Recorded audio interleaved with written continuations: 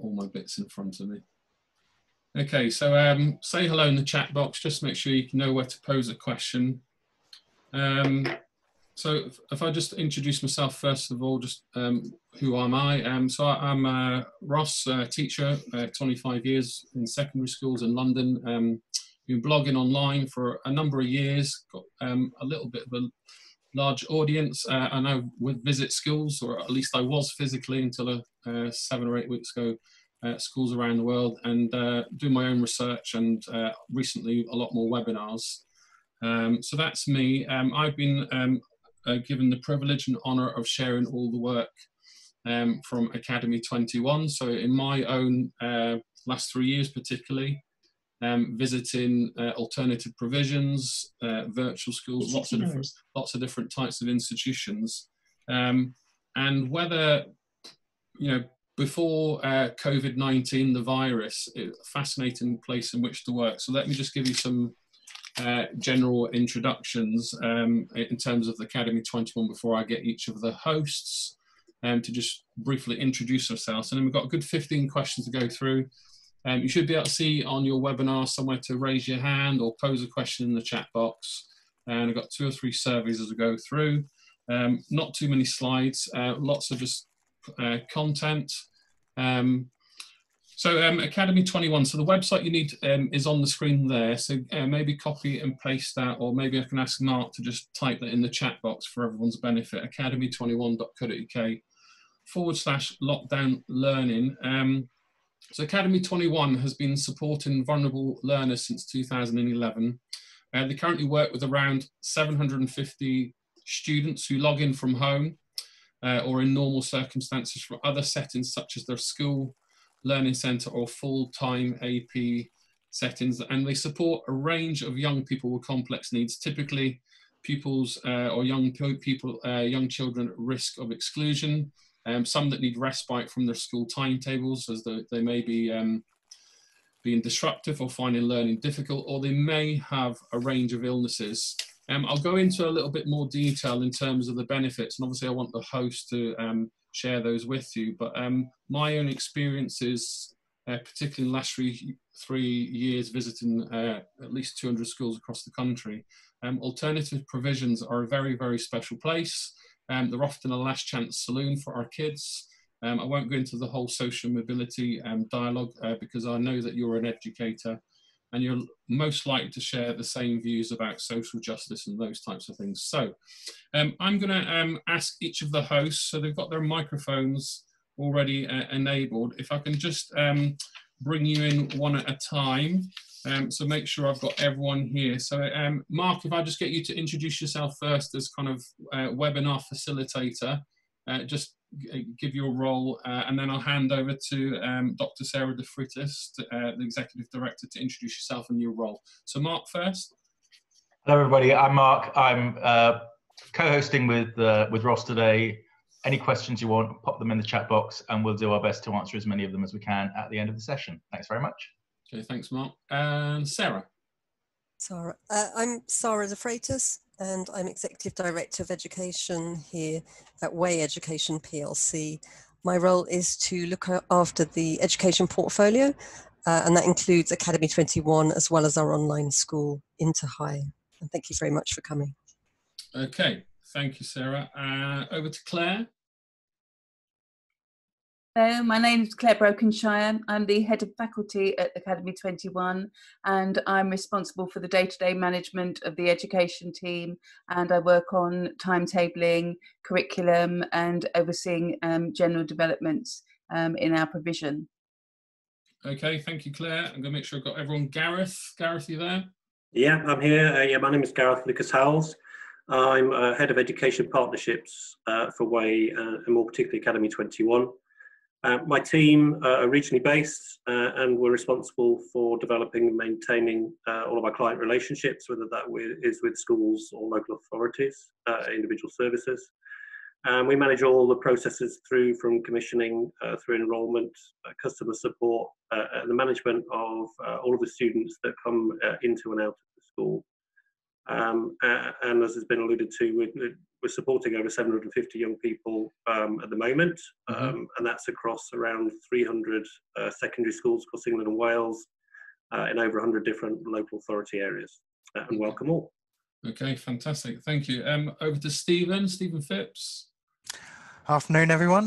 My name's Stephen Phipps. I'm the Associate Dean of Academy 21 and lead on the education front. I've been with WAY for 3 years now, and I've got 25 years worth of experience in education, mainly in the state sector and as a Senko. And I notice a number of Senkos here this afternoon. So hello to you all. Thank you, Stephen. And Jacqueline? Yes, good afternoon from the UK, everybody. My name's Jacqueline Daniel. I'm the CEO of WAY Education that operates the entity Academy 21. I'm also a co-founder of both Academy 21 and Into High School, WAY Education's other entity. So I've been involved in developing online teaching and learning for the last 16 years, quite closely. WAY has been operating for most of that time, and we have educated tens of thousands of students over that period. So welcome to you all. Okay, thank you, Jackie. And I'm hoping I haven't missed anybody. So without further ado, I'm going to go straight to Gareth. And Gareth, could I just ask you to let viewers know a little bit more about Academy 21 and how online alternative provision actually works in practice? Yeah, of course. So Academy 21 began in 2011. As a specialist alternative provision, delivering our services online. We're a preferred provider to the Association of School and College Leaders, and currently we've been successfully accepted onto over 30 different local authority quality assurance frameworks for alternative provision delivery. We're commissioned typically by local authority services, and more recently, I'd say over the last kind of 5 years plus, working more directly with schools. And each individual project can vary in size and scope. So from a local authority standpoint, we might be working with up to 50 students at a time, whereas with individual schools, we may be working with one young person for as little as a week, supporting during a period of fixed term exclusion. We're usually commissioned as part of a blended or a tailored solution, so flexibility in terms of what we do is really a key component of what we offer. The kind of young people we support has already been touched on, but the key factor across all of them is that they are vulnerable learners. They're unable to attend a mainstream setting, and that can be for, as I mentioned, periods of a few days up to multiple months and years, depending on the nature of their referral to us. In terms of practice, our ethos and approach is that ultimately the best place for young people to learn is in a mainstream or bricks and mortar school, as we might refer to it today. And a service has been designed to offer the best opportunity for learners, if they're able to, over time, to reintegrate back into their mainstream setting, as and when perhaps they're physically or mentally able to do so. With that in mind, we're very flexible in approach in terms of the service that we provide. And as I said, it could be on a very short-term basis. And many schools, when they first start to work with us, will use our service for a few weeks, really to kind of dip their toe in, perhaps to assess whether the provision is suitable for the young person that they may be referring to us. And of course, they may be new to this as a form of learning and as an approach within alternative provision. Once we've been through the enrolment process, in terms of an overview of how the service works, we provide a tailored timetable, and a timetable offers structure, and that's very important for the learners that we support. But ultimately, it delivers 5 hours of learning, timetabled learning, in each subject that we offer in live teacher-led classes with a maximum class size of 15 students. So in keeping with that, we provide 3 hours of live lessons each week. Lessons are short, they're kept to 45 minutes and 40 minutes from next year. And they're supported by 2 hours of more asynchronous activities, as in more content-driven activities, homework if you like, that we set a mark and all is provided online. In support of that, we provide 24/7 access to additional learning content and resources and lesson recordings, and we make our recordings are made for purpose. with no students in, and they're designed to support and prevent further gaps in learning ultimately. And then in addition to that, on a Friday morning, we offer a drop-in session where learners can receive additional support. If they were perhaps struggling with a topic that week, they can drop in and get support from a subject specialist teacher. Depending on the nature of that, the support that's required, that may be one-to-one, but is typically in a small group. Just to close, in terms of summary, attendance and engagement we record for every lesson, every single lesson that we deliver. And our engagement is measured across 3 factors, which is the effort, understanding and interaction that students demonstrate in class. Formative assessment outcomes are recorded, and we provide a weekly report and summary with teacher comments, and at the end of every full term, a subject by subject written report as you would receive in school, and that will include targeted working out grades and areas where we think perhaps each young person might be focusing their efforts in the coming term. All of that data is made available online and it's easily accessible. It's important to stress that what we offer is a synchronous service, as in it's live teaching, and perhaps then differentiates a little from the approach we've seen from schools in response to COVID, which has been quite significant in terms of scope, but to provide learning content through Google Classroom or other search. Gareth, I was just going to ask, before I go on to the kind of COVID issue, can I just double check that, is it 3 hours a day or 3 hours a week in terms of the lessons and 45-minute lessons? Yeah, it's 3 hours a week per subject. Okay, per subject. Of live lessons. So the way the timetable's structured, it's 1 lesson per day in each subject. Okay. And that's taught Monday through Thursday. And as I alluded to, we try and create quite a structure for the young people that arrive with us. And so that lesson, if it was a year 10 foundation tier maths lesson at 9 o'clock on a Monday morning, would be at the same time Monday, Tuesday, Wednesday, Thursday, and importantly with the same teacher, and largely with the same peer group. Thank you. So in terms of the COVID issue, since schools have had to shut their doors, what advice and guidance have you been sharing with teachers and school leaders that oversee alternative provision programs? Sure. I mean, to an extent, with the amount of information in the ether and everything that's been thrown out there by publishers and technology providers, we've been quite hesitant really to provide overt advice. And that also references the enormous challenge that, we're aware that the enormous challenge really that schools and teachers particularly have had to very quickly put a huge amount of content on a scale really never seen before out there for students to learn and pupils to learn from home. And it's been an amazing achievement really in a time of crisis. For vulnerable learners, it's clear that alongside that online content, schools have had their doors open for vulnerable learners, but only 5% it's estimated of those learners have taken up those school places. So it's clear that they need more tailored support during lockdown and beyond. And our advice has been to ensure continuity and minimise disruption wherever they can. And obviously, as part of that, we would recommend an approach which is more synchronous or live and teaching online in approach. We're now starting to turn our focus really towards what happens in the future as we navigate our way out of this crisis response mode. And it seems certain to us that some form of social distancing will have to be applied nationally, and perhaps that's going to translate to school. And that's going to disproportionately affect vulnerable learners again. So we're advising schools on the use of live online teaching and learning, really to provide the closest experience possible to the norm of attending school, to minimise disruption, ensure continuity, and from a broader perspective, it might be considered for wider application across the school population.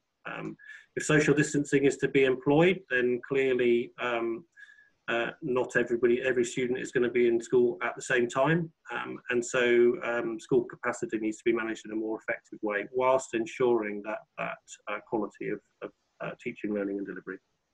Sure, thank you. I'm going to bring in Claire. Claire, in terms of some of the tips that Gareth mentioned and also the issues, are these tips transferable to other school settings who have already had their lives equally disrupted?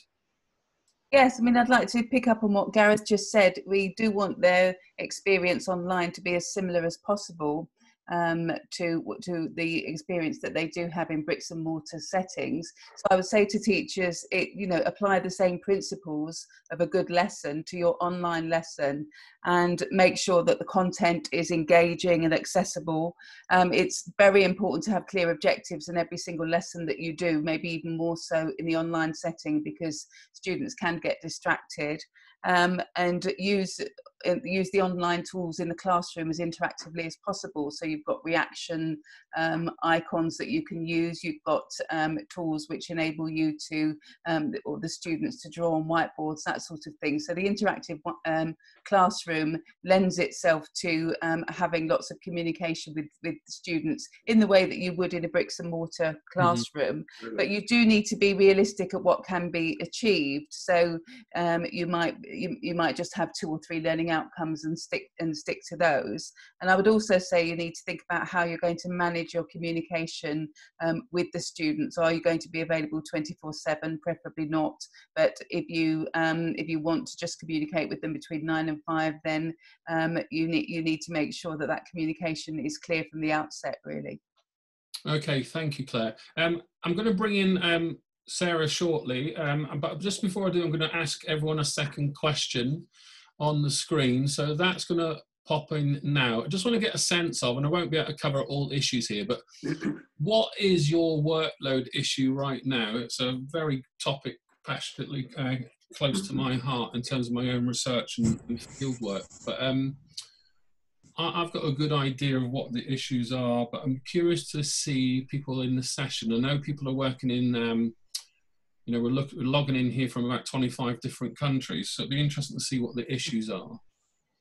But there's a couple of schools that I work with online through webinars with Brazil. Their initial response they're in week 8 or 9, I think, in lockdown.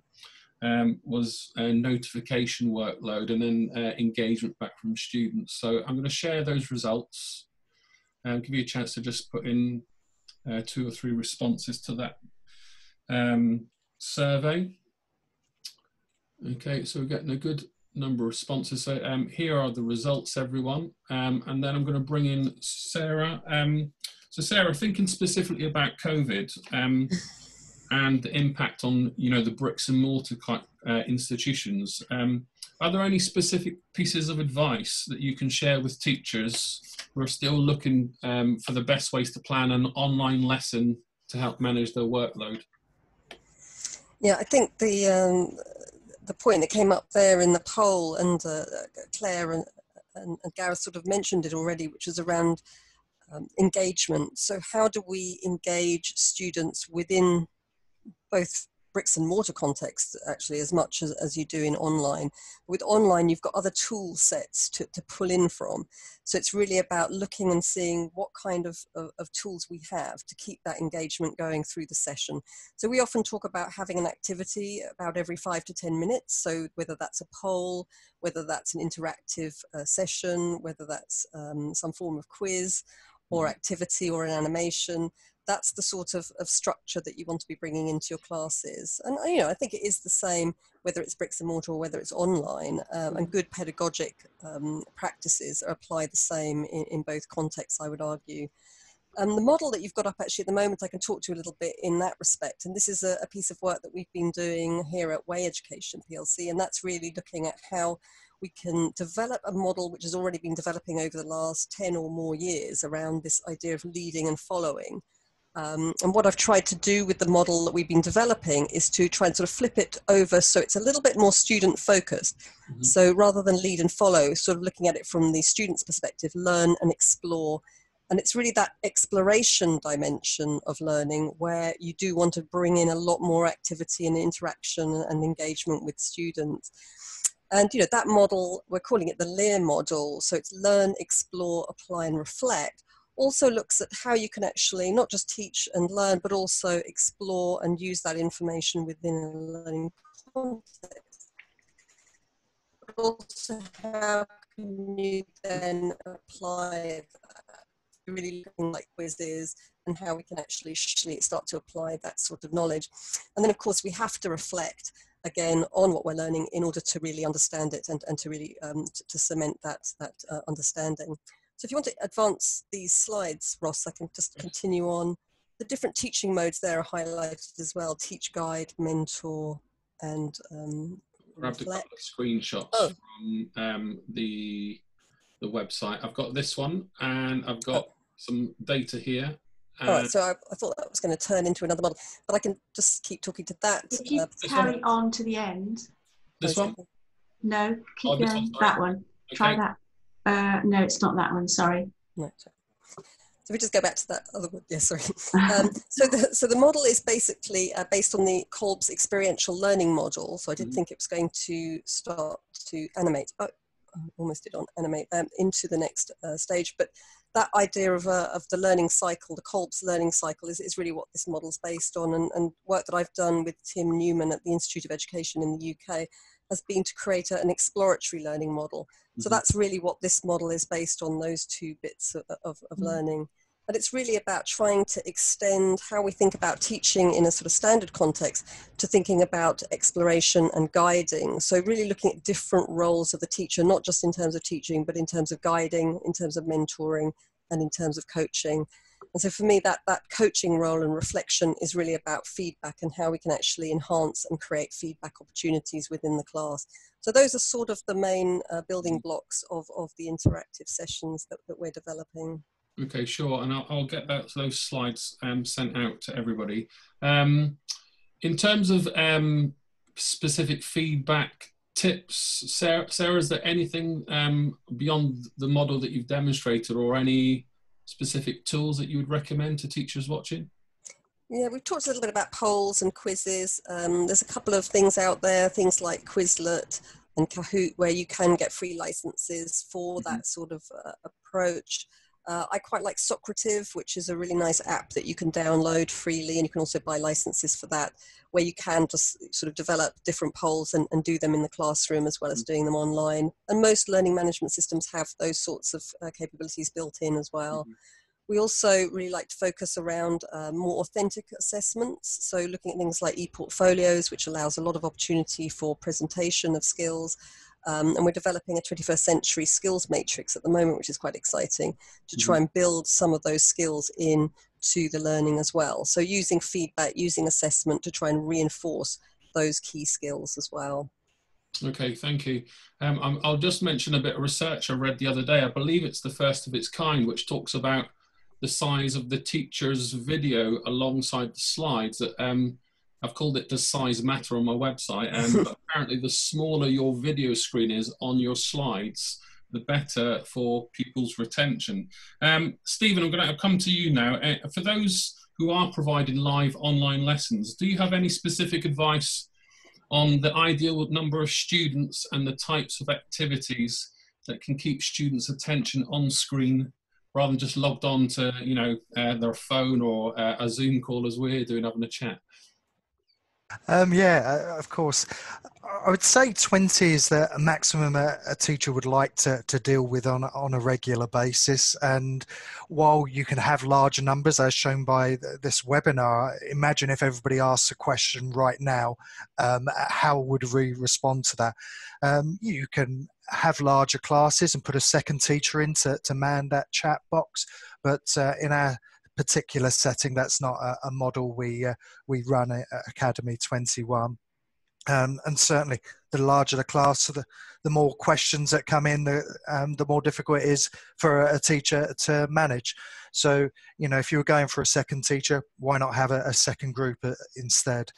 I'd say in regards to teaching, it goes back to, really good teaching practice, splitting your lesson into chunks, giving opportunities for students to contribute and engage verbally via text responses through polls, consider the engagement levels through other interactive means. So, make use of the digital resources that are available to you. I think there is a danger online that teachers can talk too much and feel the need to fill every quiet spot with chatter. And at times, the students do need to focus. And you mentioned the camera earlier. For us, we don't always use the camera. There'll be times when we want them to focus, we'll pause the camera or even turn it off altogether. So, yeah. Okay, good. Thank you, Stephen. Gareth, in terms of, it's going to be difficult keeping students engaged, and, the virus, whenever we return to schools, in terms of keeping kids engaged and, working away from school, do you have any advice for teachers watching in terms of practical interventions for pupils that may start to opt out?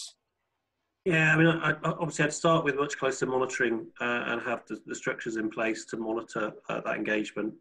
This is something obviously we've worked on over a number of years, and I saw from the poll earlier, engagement is clearly a key concern across everyone that's here today. And it's certainly essential when, in light of the responses to COVID and this crisis response I alluded to earlier, it is principally static content, and you have no really transparent means of tracking attendance engagement because you're not directly interacting with those students every day. I think if that monitoring suggesting interventions are needed, then and as vulnerable groups are refusing the school place during lockdown, we would advise that you research available support across your local authority. As I touched on earlier, we're on a number of local authority frameworks, and many of them have a range of providers across their area to support different levels and types of need. They have quality assured, and they'll often provide that detail locally on purpose-built sites, and there'll be clear explanations of the range and type of support that each provider is able to offer. However, it's clear, given where we are in the world at the moment, that many of those that will be local physical provision, and they are unlikely, I guess, in the short term to be able to support your pupils through the easing of lockdown, and certainly if they've got to implement future social distancing guidelines, which is what we expect to come into force. We can help, of course. We provide every student, or can provide every student, with a short kind of 4-week trial, and that's largely, as I touched on earlier, to assess our suitability. Are we appropriate? I'd like to say we're successful with every student, but we're not. So this gives an option for typically schools to kind of dip their toe in and test out whether the appropriate provision and whether the student's engaging with our teaching and learning practice. This can be blended alongside existing schoolwork, however it's being delivered. So I talked about Google Classrooms a little bit earlier, which I know a lot of schools are using.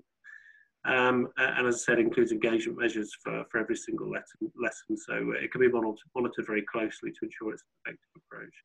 Ultimately, it's about variation. As with everybody, if we're doing the same thing over and over again, and certainly it's difficult to create, and has been difficult to create, really engaging and interactive content in a very short space of time.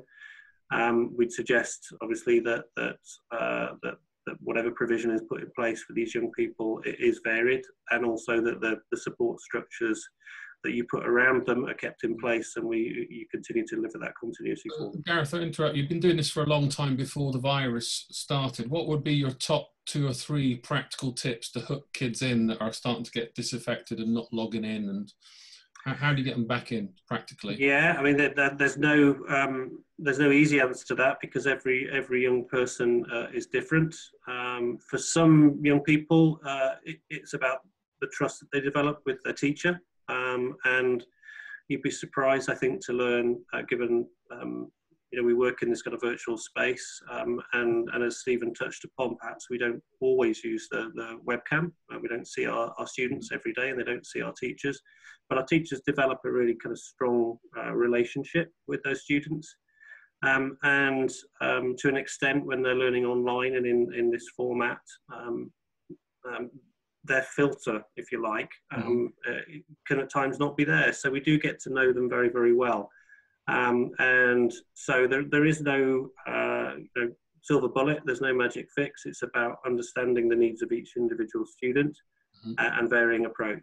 For some, that will be bringing in differentiated work within the classroom and using the tools of the classroom to drive through with some of the kind of interactive content and quizzes and different approaches within the classroom itself. Sure, thank you. Claire, I'm going to bring you in. I wrote an article for The Guardian last week about teachers who have moved to a new school and now having to teach pupils online for a class they've never met. Do you have any advice on how to get the best out of children?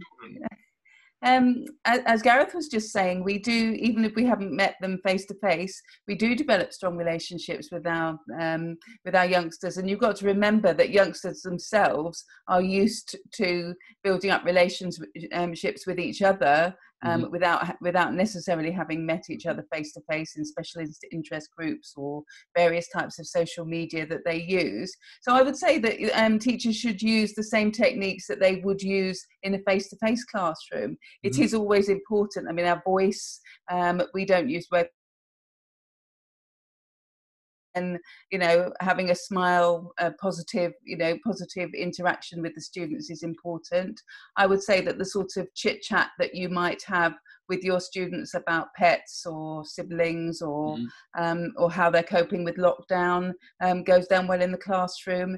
And if you come across as a positive, friendly, supportive teacher who's got their interests at heart, then you're going to develop a relationship with them just as well online as you would do in a face-to-face situation. Can I just ask, when you take on a new pupil, there'll be certain procedures you go through. So if you could adapt those for a teacher who's joined a new school that's a bricks and mortar school that's now having to teach a child online for the first time and they've not met, what kind of things would you normally put in place through your Academy 21 provision that could be used for teachers in this situation?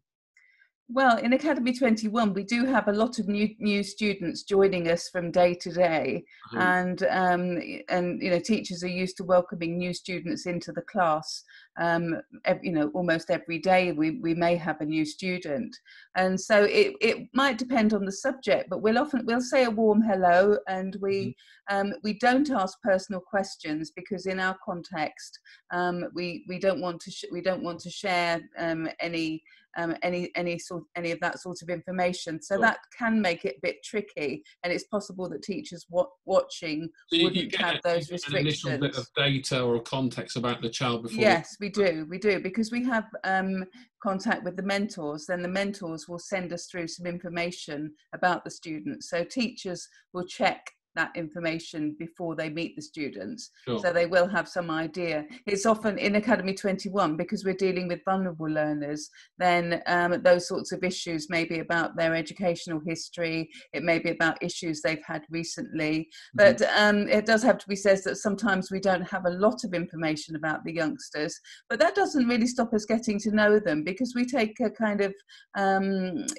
sort of slowly approach. So some students may not want to contribute much in the first couple of lessons, and that's fine by us. We say, you can just listen and then gradually start to join in. And we do have the facility of going into a breakout room and talking to them individually, and at that point we might sort of see, we would see how they're getting on.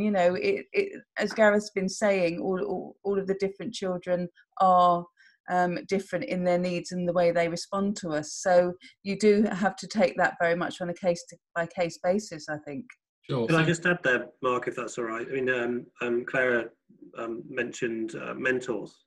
So one of the processes we have in place when a student is enrolled with us, it's very structured. We won't enroll students into class without certain information.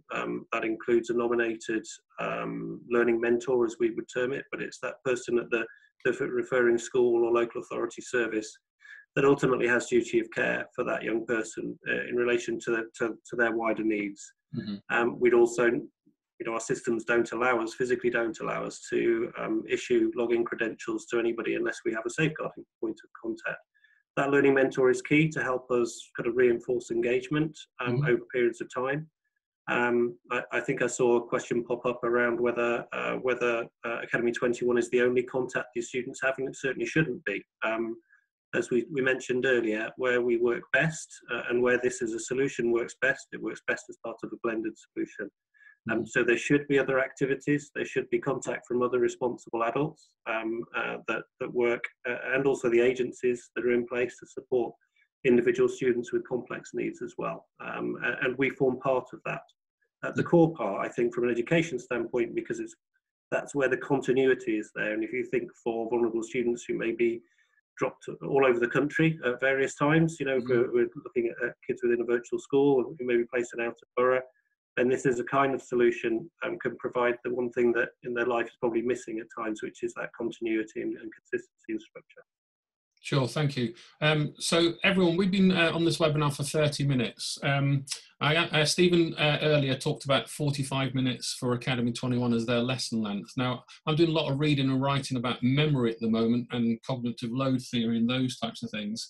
I'm going to bring Stephen back in about lesson length, but on your screen, I'm going to bring in our last quiz, or poll, should I say. In your setting, or if you're in a bricks and mortar, how long are your lesson lengths? Just give me a best fit, whether you're teaching online day to day anyway before COVID-19, or what have you adapted to now? Give me a best fit, and then I'll share those results shortly. And then to Stephen, you mentioned 45 minutes early, and you talked about the kind of lesson practicalities. Do you think online lessons have an optimal time for the students that you teach, and can a school continue with, you know, the traditional double English on a Tuesday afternoon type of scenario? So there's the results, everybody. Over to you, Stephen. It's no different to, again, all the research out there about different lesson lengths, concentration times. I would say that an online lesson doesn't suffer from low-level disruption and like a physical classroom does, and therefore you can tend to progress through topics more quickly. But again, it comes back to good lesson planning, breaking the session down into chunks, making it as interactive and engaging as possible, considering the tasks that you're setting, and translating the resources that you already have in existence into an online environment to make sure that they're working. I'd also say that, again, lesson length, one thing you might be thinking of with delivery online is disruption, and perhaps have a fallback plan ready to go. So we've seen an expansion in online teaching. We've got lots of internet providers under strain, trying to maintain a reliable service and things cutting out. So, you know, do the students know what to do in case of technical difficulties, where to go to find those resources? So again, it comes back to a teacher really thinking through and planning out what they're going to do, having those range of activities you'd expect in your lesson to hook their interest, to maintain their interest all the way through. So yeah, I can think people will be going, but you're sitting at a screen for longer, but time can fly very quickly if you're engaged and you're going through really engaging materials. So can you give me an idea of what habits are you developing as a teacher with different aged pupils, for example? And if I can put you in a corner, what's your kind of go-to application or a bit of software that you use? Well, to be honest with you, we make full use of the resources that are within our classroom. So with the Adobe Connect classroom, you do get to use breakout rooms, so you can create group work, you can do individual work, you can set the polls, question and answers. Again, all these tools to help more vulnerable or shy children interact with you. With a question and answer box in Adobe, that question comes directly to the teacher.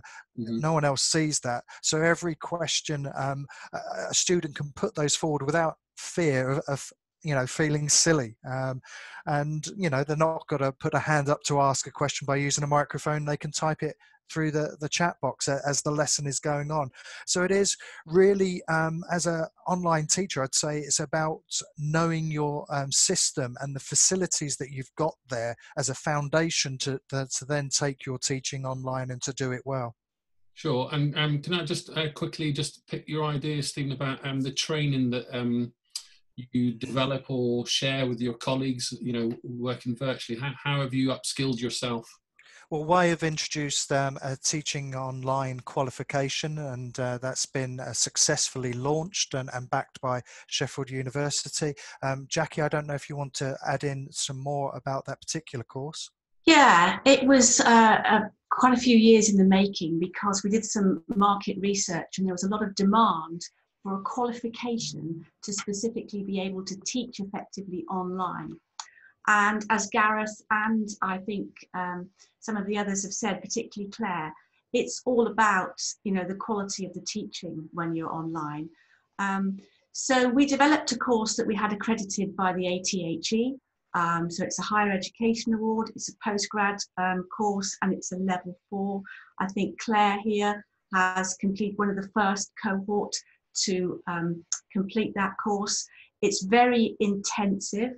And quite an aggressive type of course. So it doesn't, it really focuses on internalizing those teacher skills to teach online. That's very, very important. So it's not portfolio based in the same way that a lot of qualifications are. It's about internalizing those skills. Claire, do you want to say a sentence about the course, having experienced it firsthand quite recently, successfully? Yes, well, it was an extremely interesting course to do, because we did quite a lot of theory as well as practical. So we were in a group together of teachers, and I, coming from Academy 21, was pleased to be put with a group of Inter-High teachers, because I didn't know them extremely well. So we learnt a lot from each other. We talked about the different contexts in which we teach. We showed each other lessons, you know, we took part in each other's lessons, but we also did quite a lot of interesting theory on assessment and course length. How long was the course? How often were you doing it? It's a 10 course. Yeah. Anybody interested should go to the Way Education PLC site. It is open to anybody to take in groups or in. Mark, if you can put the link in the chat box for everyone, that would be great. Okay. Claire, I'm going to ask you about after school homework. Do you think schools should be given this now? How does it work in AP before the virus? What you're doing now? And then I'll come back to you on kind of knowledge and retrieval practice, those types. Well, historically, we haven't called homework homework. We've called it activities to try and get away from the negative associations with the word homework. Mm-hmm. And within the COVID context, everyone's at home, so calling it homework is probably a bit of a misnomer. But I think the idea really is that we want to give them some work to do independently once they've finished their live online lessons. That's probably the idea, that we want to give them something to help them consolidate the content. So obviously that's going to depend on what the content is, but I would say make it fun, make it engaging, use some quizzes, that sort of thing, the sorts of resources that Sarah was talking about earlier. Also, if you're talking about higher levels students, so GCSE, A levels, perhaps give them a research project that will be in line with their own interests. So I think, you know, that whole concept needs to be about fostering independent learning. How do you, in terms of your curriculum plans and then your delivery, build in that knowledge retention or addressing misconceptions? Is it just you know that phronesis you learn as a teacher and you adapt that delivery online, or what resources there to draw out that knowledge in your students? Well, because of the context we work in, we have got quite rigorous schemes of work. And so we do teach a separate lesson each day. And that's because you may not have the students on Thursday that you had on Wednesday. But within the schemes of work and within those lessons, there's plenty of recycling that goes on. And then at the end of each day, an activity pops up on the dashboard of the students. And that activity is available for them to do.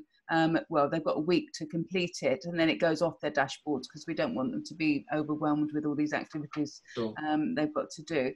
And so teachers will be marking their own students' activities, and we can see which work that we need to review and which work they've successfully completed. So it's similar to in bricks and mortar classrooms. You use the homework activities to see how well they're coping with the content, and that, you know, even though we've got lessons in place for the following day, if you can see that a few of your students just haven't got a certain concept, then obviously you could introduce a few slides into your lesson a few lessons down the line, and, you know, adapt accordingly, really.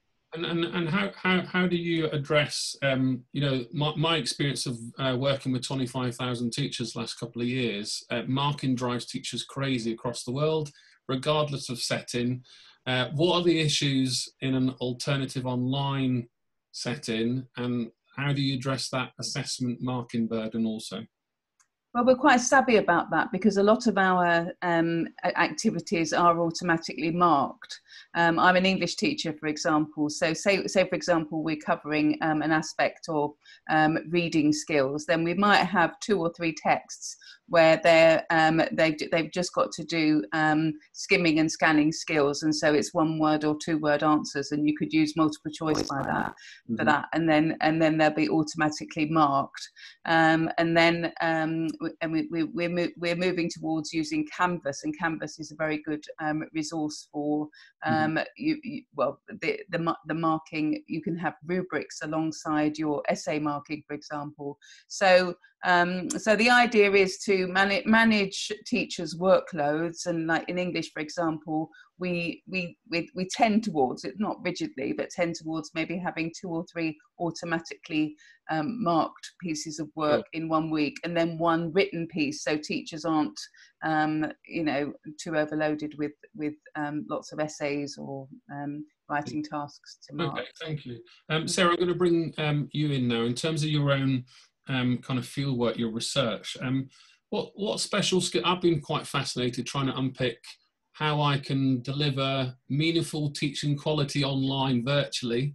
You know, that kind of a lot of the non-verbal signals, cognitive load, you know, engagement through looking at the camera, those types of things. What have you discovered in your research and experience of what works effectively online? In terms of pupil-teacher sort of interactions? In terms of blended learning environments, what skills does a teacher need to have to work online effectively with students? Yeah, I think for the facilitation side, so I did talk a little bit earlier about, you know, the teacher, guide, mentor sort of approach.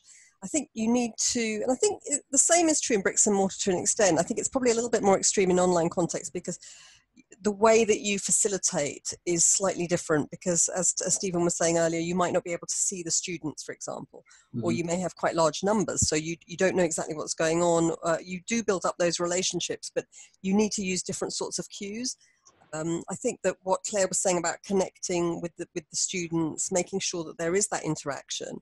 But I think the other thing about facilitation for me, that I think in moderation, which is quite important to me, is about how you create opportunities for group work and group interactions. And I think Stephen mentioned a little bit earlier about breakout rooms. It's really quite significant, actually, the work that you can do in peer-assisted learning and with peer learning. And there's a lot of research to show how much better the performance is for students when they are working in groups than even with tutor-led contexts in some cases. So to be able to introduce more opportunities for peer interaction, I think is actually really a strong aspect of online, but it's also a skill set that you do need to develop over time, and it's not something that's necessarily natural when you're used to being in a more chalk and talk environment. So I think those sorts of facilitation skills, those sorts of guiding skills, and how you work in group work and how you support group work is really important. And that is supported really well by the sort of authentic assessment we've been talking about, whether that's e-portfolios, whether that's quizzes and polls, you know, all these sorts of tools that you have in your box when you're using online facilities are actually really, really powerful. And I think for me, it's a little bit, you want to get used to using the tools in the way that you've been using them today, Ross, in a very sort of natural way, not in too clunky a way. What would be your tip for teachers starting synchronized video lessons for the first time live? What would you say is the number one thing they need to do? I think one of the things that's a bit different is you don't maybe do so much of the talking. I think that sort of dialogic approach that works so well in a classroom, I think it doesn't work quite so well in online because of the engagement issues. And I think that's, Stephen talked a little bit earlier about chunking. So I think if you can just sort of modularize content, if you can sort of group things up into 5-10 minute chunks and try to have activities around those, that's quite powerful. And I think just sort of getting used to not so much being in that chalk and talk mode, but being much more in a facilitation mode. That doesn't mean that you're not communicating information that can be quite complicated and quite a lot of information. It just means you have to sort of a little bit take more of a back seat, I would say, than you probably would in a classroom setting where, you know, the focus is a little bit more on you. But that said, there are things like behavior, which is much less of an issue in an online context. It's actually quite a joy. And I was at an interview quite recently for Academy 21 teachers, and one of them said, you know, oh, it's great that I could just teach the class and I didn't have any interruptions with behavior. And I thought that was actually quite a good observation, because, you know, it is quite different in an online context. You don't have those same sorts of behavioral issues that you do in a normal classroom. So I think that there are real benefits and advantages as a teacher to teaching in these contexts. And get through more curriculum material, I guess, as well. Thank you, Sarah.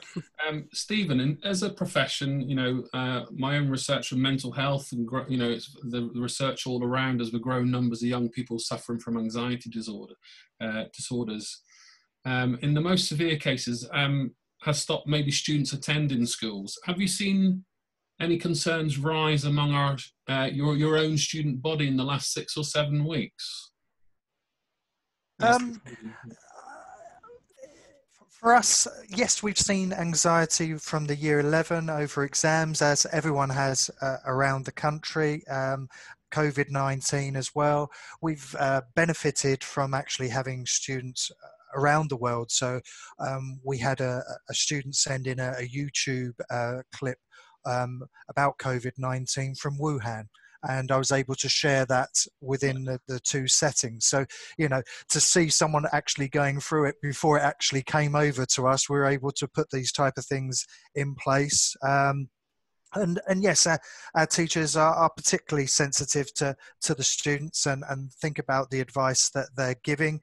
But actually, in their regular way of working, it hasn't changed for them. You know, if they attend an online school, then, you know, they are continuing to attend in an online school. They haven't had the disruption of those that have been moved out of the physical setting. Saying that, and I have got a slide, if you can move forward to it, the data slide. We do try to survey kids, make sure that we check on their well-being. This is a survey that we undertook using EduKit software, and I'm sure many of you out there already use that type of thing to survey your students, to check on their well-being and see where the issues are coming up. So, you know, again, making use of data to keep a check on the students that you're teaching on a regular basis. Moving forward, gone to your 750 pupils? Sorry? Has this data been sent to your 750 pupils? It's been sent to many more than that. It's been sent to Interhigh, so that's sort of thousands of students. Okay. And could you just give us, for people watching, Stephen, just a summary of kind of issues that you've picked up from this data on the screen? Exam stress is always the biggest issue. This isn't a more recent survey, so I put it up there for demonstration purposes. And it's interesting, you were asking a question that I had recently in an academic council about, you know, safeguarding, and has there been an increase in anxiety? And actually, we have had very few in comparison to physical schools, because, as I said, as this has been their normal mode of working, they continued on in the same form. But we are monitoring it and keeping an eye out for it. We do offer drop-in sessions once a week at Academy 21. We do think about how they maintain a healthy lifestyle, means they are learning online. Now, I'm going to ask a safeguarding question here. I'll assume that the answer will be the pretty statutory response for most education settings, but in an AP online setting, what specific training have you had in terms of being raising safeguarding concerns, or how do you decipher that information virtually? We do the same training that is expected of a state school. So I've got the designated safeguarding lead certificate, as has Claire. We do annual updates and training. I have tailored the training a little bit more for an online world. So we've done specific training on mental health online, cyberbullying, etc. So we do have that focus. And of course, all our lessons are recorded. So we've got that net there to have the recording to refer back to if an issue comes up. Okay. But for us, we are dealing with clients, so we're dealing with schools. So if we recognize an issue, we're straight onto the host school and the safeguarding links there. Okay, thank you. Claire and Gareth, I'm going to ask you both for a response here. Thinking about Academy 21, is there a type of students that you feel online alternative provision is best suited for? And what kind of student needs do you support? Just the latter part of that question, I guess, from the answers that have been given from all of us on the panel today, there's a huge kind of diverse range of need that we're supporting. I've been involved in online alternative provision since it first started in the UK in around 2003, 2004, off and on. What I've noticed over particularly the last 5 years or so, has been a dramatic increase in the number of young people who are referred to us with complex mental health and specifically general and specific anxiety disorders. And that's a large proportion of our school at the moment, I would say. It's particularly suitable for those pupil groups because they're in control of the learning environment. Whilst we encourage them to use a microphone and to talk to us, we don't force them to. So they choose how and when they communicate, how they engage with our learning. Obviously, that learning is teacher-led and they're supported, as you've seen from Claire's earlier comments, with a huge amount of positive reinforcement. But ultimately, I suppose there is no one-size-fits-all.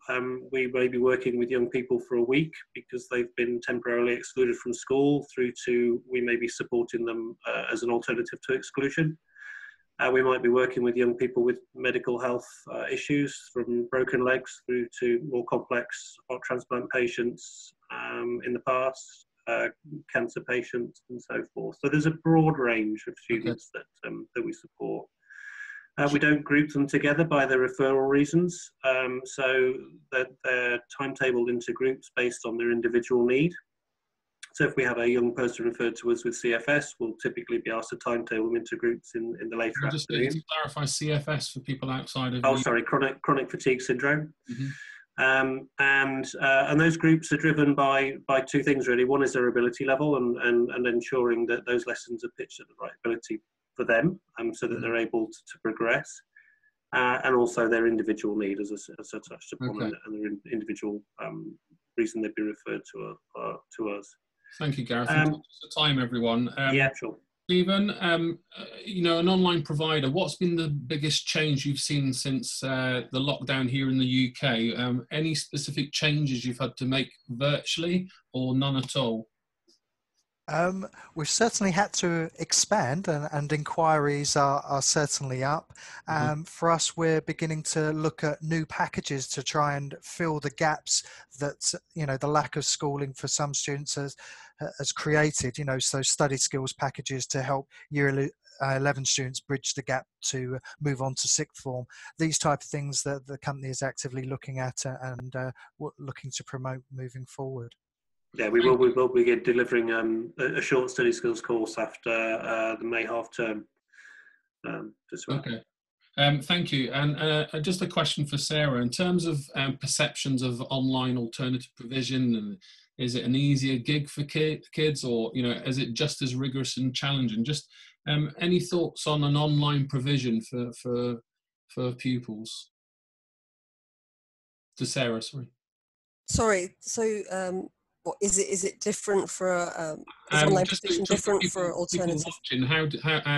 What confidence can you give people watching that it's equally as rigorous and these children can achieve good outcomes? Yeah, we have obviously the highest expectations for all of our students, whether they come into High or Academy 21. Obviously, the students coming into Academy 21 have had greater difficulties academically often, or they have some of the issues that have been highlighted today. So while we have high expectations, we want to make sure that we give them every support we possibly can. So that's why we have additional support for wellbeing and health and pastoral support. And that's why we do a lot of one-to-one support with them. We also want to give them extra support in terms of study skills and various other support. So I think additional support, additional scaffolding is needed for this particular cohort, but you know, the same basic high expectations we have for all of our students. We want them to achieve the best they can. We want them to get good quality GCSE and IGCSE qualifications at the end, and we want them to go on to A-levels and obviously to university study as well. So we do try to give them, you know, careers support and support across the piece as well. And I'm sure you've got plenty of great case study stories that you can signpost our viewers to. Maybe we can circulate one or two examples of students that have graduated. Just going to ask Jackie, again, I'm conscious of time, everyone, so I'm probably going to finish about 2 or 3 minutes. Jackie, there are some indications that despite the best intentions, most schools and teachers find online learning unsustainable in the long term, either because of training. What if you do you have the capacity, if people watching want to inquire, even for students that are not in alternative provision? Yes, we do. And the only reason that it might not be sustainable is because obviously it's being conceived for teachers here, it's being conceived in a lockdown. And online isn't about lockdown. Online is about integration and liberation.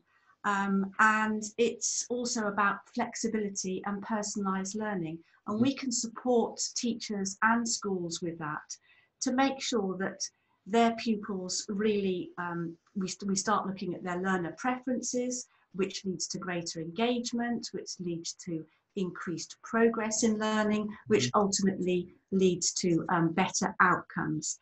And we continue to support both the teacher and the school, basically making that transition to online. Because going forward, when all this is over, I do believe that more schools will be looking at a blended type arrangement, so that in the event of something else happening, and I don't mean sort of a global pandemic, but obviously there are always problems with infrastructure. There can be problems with recruiting suitably qualified teachers and retaining those for certain subjects. So whatever it is, schools need to have, you know, an option, an alternative, and obviously a blended approach is going to be the solution for them. Yeah, and you know, many of us will know it's been around for a good couple of decades, and you know that question: will we need bricks and mortar in 20, 30, 50 years? Where can people go, Jackie or Gareth, in terms of they want to find out more about your work? Obviously, we'll send slides and contact details, but people that want to get in touch and get kids signed up from tomorrow, where can they go? If they want to have children signed up, they really need to be in touch with Gareth or our admissions team. The slide that we've got here is for those teachers that were interested in making contact because they want to talk more about teaching online or even joining us as an online teacher. Sure. Yeah, I was going to say the best place to go is to the website. It's www.academy21.co.uk.